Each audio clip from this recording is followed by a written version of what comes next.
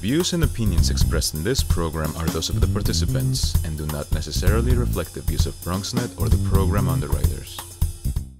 Welcome to Public Health America, a weekly program produced by BronxNet in partnership with Mercy College. I'm your host, Dr. William Latimer. Here on Public Health America, we speak with experts from an array of specialties across the liberal arts and health professions to provide you with not only the best science, but practical tips to live a healthier life. We also celebrate what studies have long documented, namely the unparalleled value of a liberal arts college education by setting the stage to pursue a career of your choice, increase lifetime earnings, and engage in civil debate. Our experts will share decisions they made and support they received that helped them to beat the odds. By sharing one or two life lessons, their stories may provide you with the inspiration and method to realize your dreams. This is Public Health America.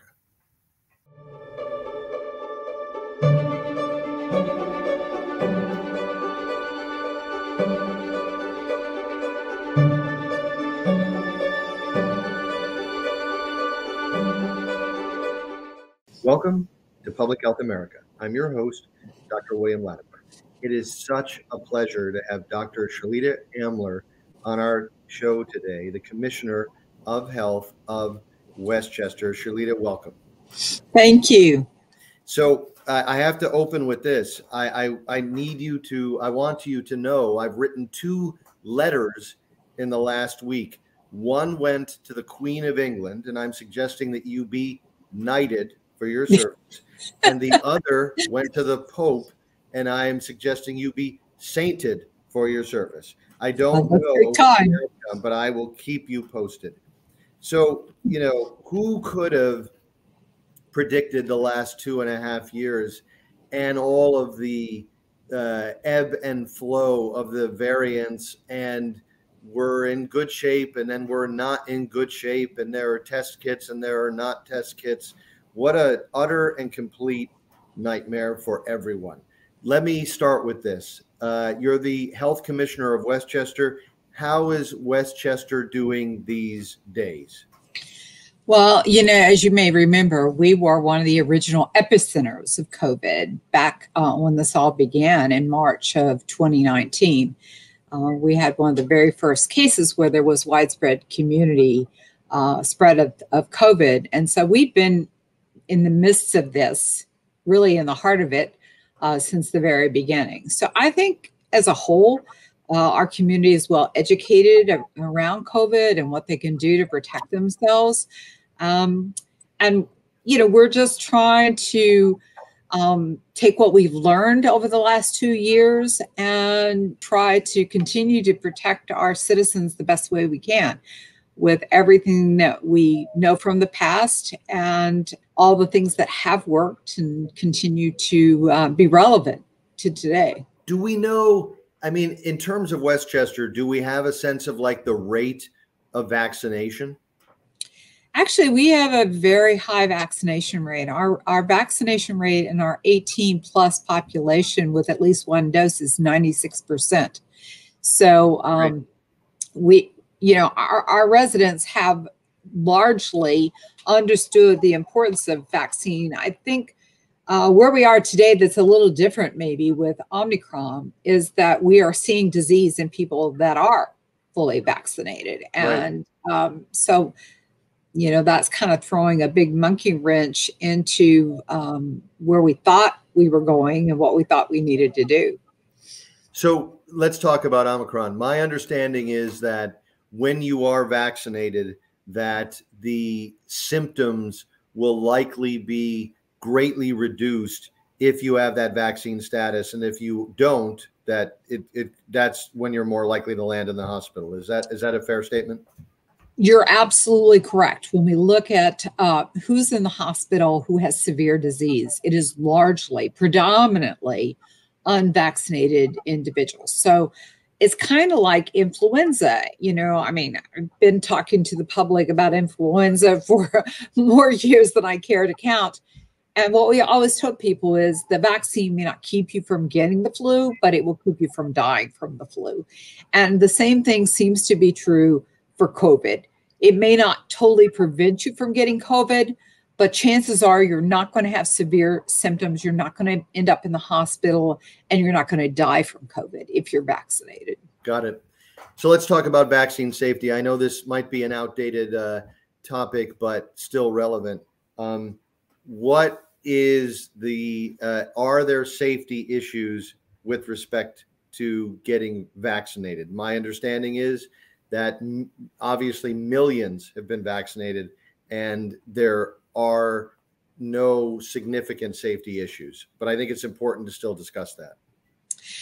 You know, I know that people always have concerns with vaccine, and that's nothing new. I mean, you know, we've been vaccinating people for since smallpox vaccine first came out, so for a very, very long time. And there have always been people who've had concerns. But this vaccine has had the most scrutiny of any vaccines that have ever been made. And as you said, there have been almost no adverse events. And I think that the one that seems to bother people the most or gets the most play is myocarditis. And it's important to remember that myocarditis is possible for people who simply have COVID. And we do see myocarditis in young people who have had COVID. You know, I think by far, when you look at the outcomes, it's clear to see that vaccines are so much safer than not being vaccinated. Your chance of dying from COVID is substantially greater. And isn't that what really counts, that people don't die from this virus? So one of the advantages of being surrounded by really smart colleagues at Mercy College is that they send me questions like this one. And I'm reading this from an email. It is not clear in the CDC guidance about close contact quarantine. If you are vaccinated but not boosted, you don't have your booster, and simply exposed to a case, like being in a classroom or in a restaurant or something, not necessarily less than 6 feet or more than 15 minutes, do you need to quarantine for 5 days? And if that's too precise a question, forgive me. No, I think this is the major difference. You know, with the previous variations of COVID, people who were fully vaccinated were golden, and we didn't worry so much about them. We didn't even quarantine them.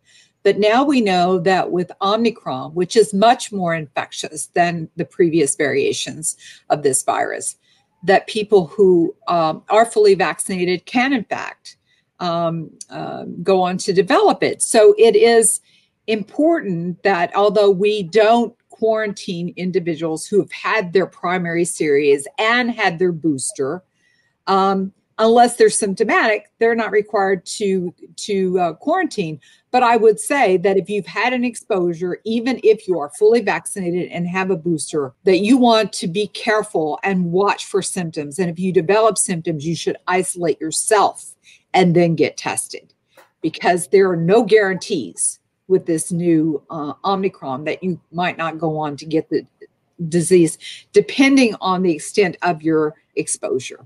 Sure.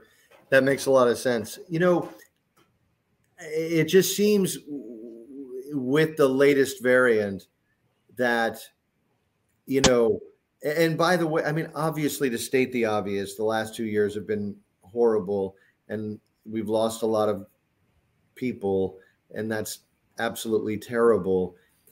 It seems, though, that the last couple months that it has just been a watershed of infection. And luckily, because of the vaccine rate being high in the US, the sequelae of that infection has been less than it would have been otherwise. But it just seems like it is becoming endemic, like from pandemic to endemic. Are we at a point where that we need to accept the fact that sooner or later we're all going to get this? Or is, you know, like, you know, I have 3 young kids. I am hyper vigilant with mask wearing and getting the vaccine and, you know, distancing when able, and reducing large family visits, which is very, stressful, so what lies ahead? Where are we at? So first of all, I mean, I get people saying Omicron, it's just like a common cold. There's no need to worry. And for most people, that is true. But if you are unvaccinated, that may not be true. We see severe disease, and we're still seeing people die from COVID with the Omicron variant. Although, as you said, people who are vaccinated tend to have milder disease. So there are still portions of our population that cannot be vaccinated. Children less than 5, people with some underlying medical conditions cannot be vaccinated. So it's still really important that we protect the population that we cannot vaccinate. So if you have small children under 5, it's really terribly important that you get vaccinated yourself so that you don't bring this home. And, so that you still try to protect those people from large populations. As you were saying, you don't want to invite your whole family over if you have young children who are under 5, or if you have a family member that maybe has cancer, hasn't been able to be vaccinated, because they could still be at risk.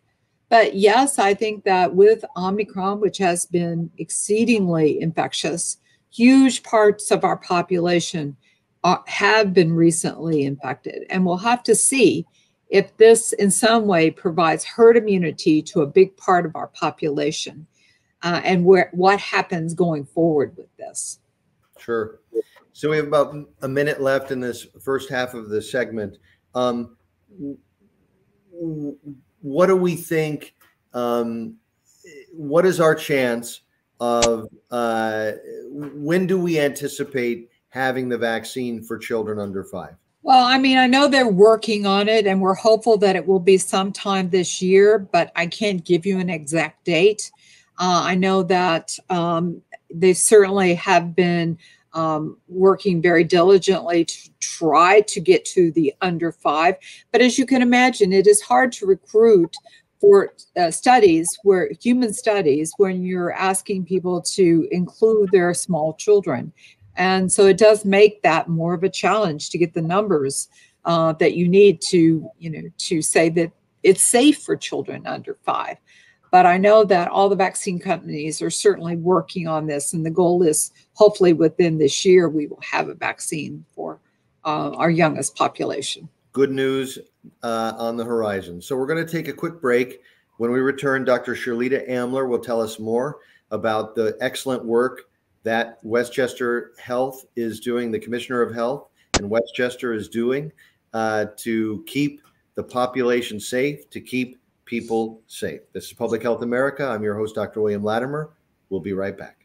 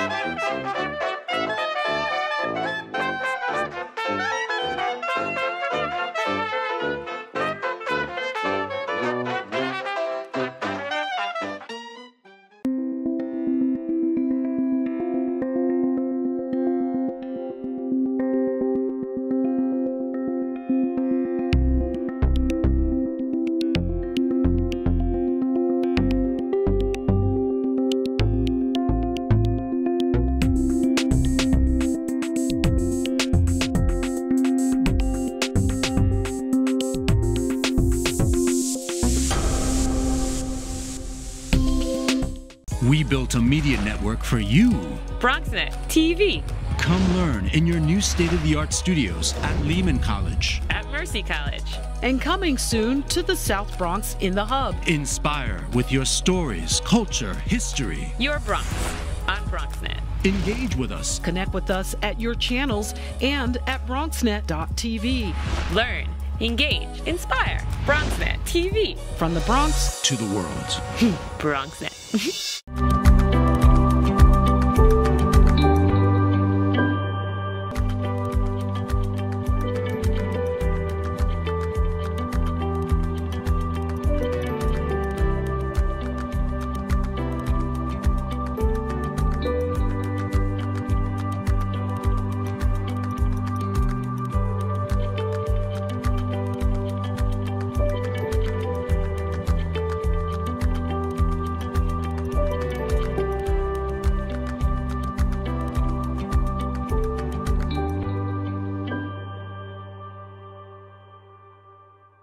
Welcome back to Public Health America.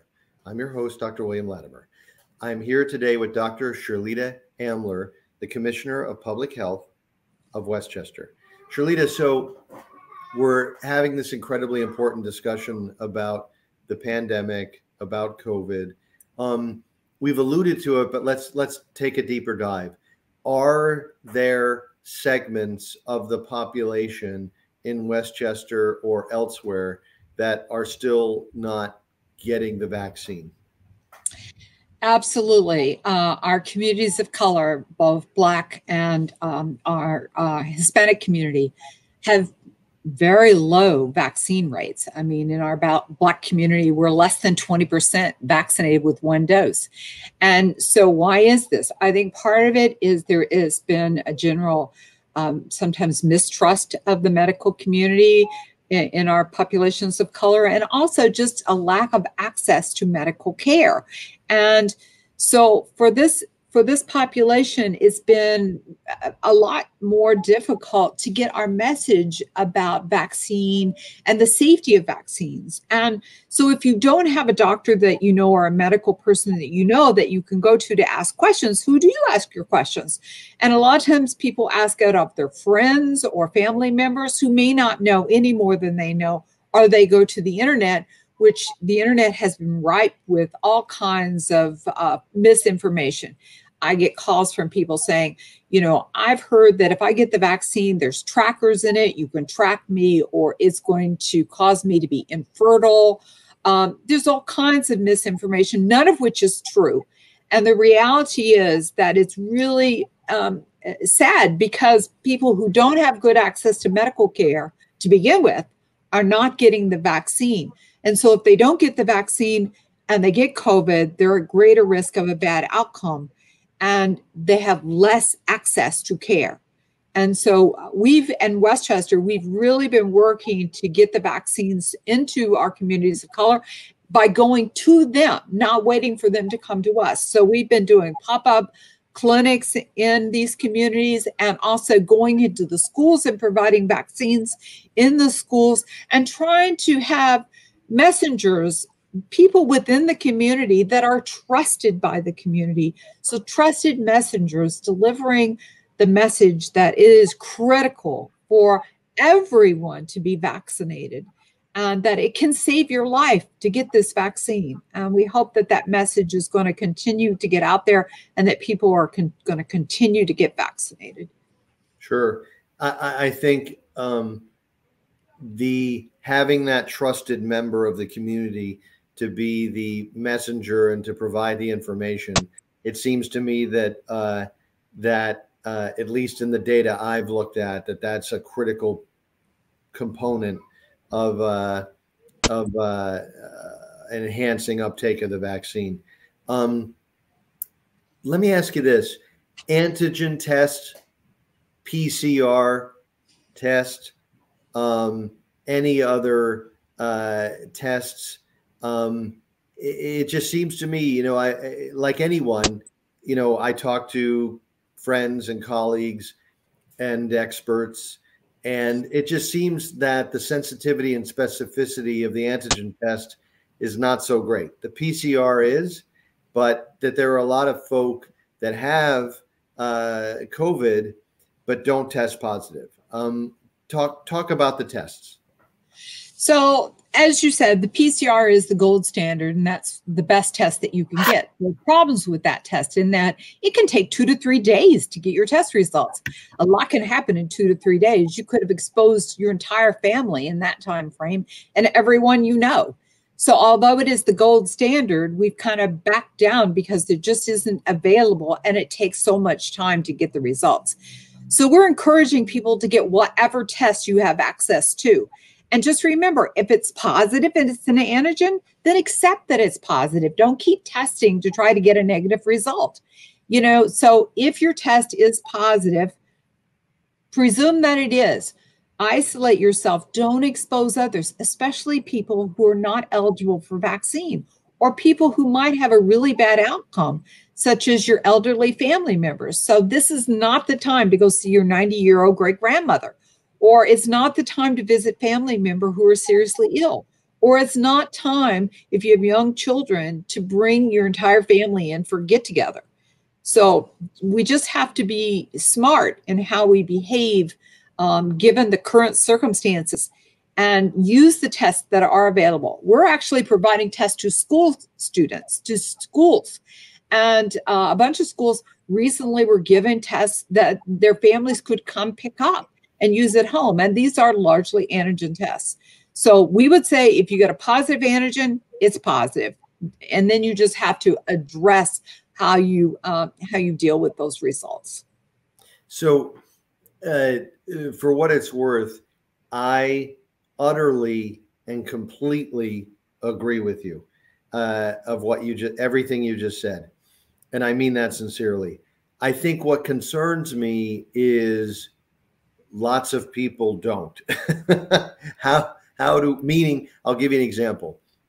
I think after 2 years, people are so, and I'm going to use this word deliberately, they're desperate to see their family members. They're desperate to see their 90-year-old grandmother.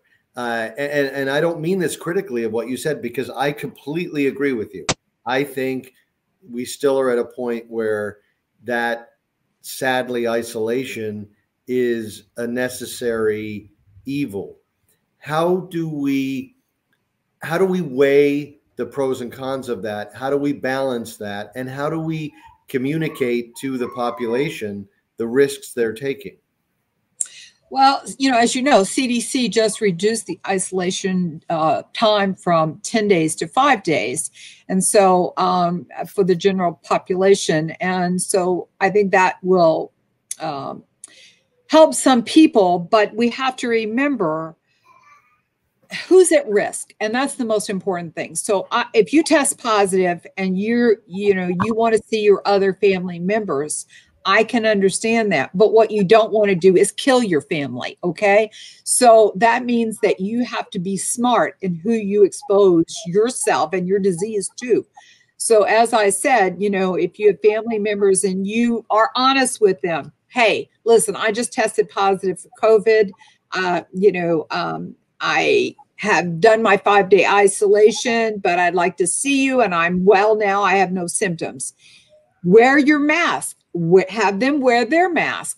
You can still social distance. You can meet outside. There are things that you can do that could still enable you to see your family members, but do so in a safe manner. And so this is not a time to go face to face, less than 6 feet from somebody if you've just tested positive, unless you want to give them COVID. And that's exactly what could happen. So the good advice is still, wear the mask, socially distance, obviously if you test positive, quarantine and stay away, have those family meetings outdoors. These are the core elements that will help stay further infection. And avoid unvaccinated members of your family or people who are at serious risk for disease. And I think those are the most important things. And you summarized that beautifully. Good. All right. I am now going to tell my wife that I am educable. She has sometimes doubted that fact. So let me ask you this. You know, you are a commissioner of a public health entity of Westchester, a very large region, catchment area with millions of citizens. Just let me ask you this. What's it been like? I mean, were public health commissions ready for this? Were they resourced appropriately? And this just feels like such a game changer in terms of how public health is understood and how it's approached. Talk a little bit about that. I think, unfortunately, public health departments are a lot like the fire department. You know, most of the time what we do, people don't understand. We don't treat disease for the most part, other than like TB, sexually transmitted diseases, and provide vaccines. What we try to do and do very well is we prevent disease. But it's hard for people to understand the value of something that never happened. So it's kind of like I said, the fire department. If there's never ever fire, you're not sure you really want that fire department, or do you want to pay for that fire department? But if your house is on fire, you're very grateful that it's there. Right now, our country is on fire with a virus that, you know, is quite damaging. And so public health at the moment is appreciated, and a lot of money has been pouring into public health. My concerns is what happens when this is over. Is it going to go back where because we don't actively treat disease, we prevent disease, people don't understand what we do, and the funding will dry up. And unfortunately, if this happens, something like this happens again in the future, we won't be prepared. It's taken us 2 years to really have the staffing that we've needed to do the work that we do. You know, it's just a problem with when you try to prevent things, that prevention is not always understood or appreciated. Understood. So, and for what it's worth, I mean, I will say or suggest prior to the pandemic, when I said, oh, I have my MPH in epidemiology, half of the time the answer I received was, oh, you're a dentist. I think there is a greater understanding of the nature of population health, of the nature of public health, and what that entity does. I cannot thank you enough, Dr. Sherlita Amler, for taking the time to talk to us about the pandemic, the amazing work that you're doing in Westchester, and the importance of understanding social distancing, mask wearing, getting the vaccine, getting the booster, and understanding how each of our behavior affects the population as a whole. Thank you so much. This is Public Health America. I'm your host, Dr. William Latimer. Take care.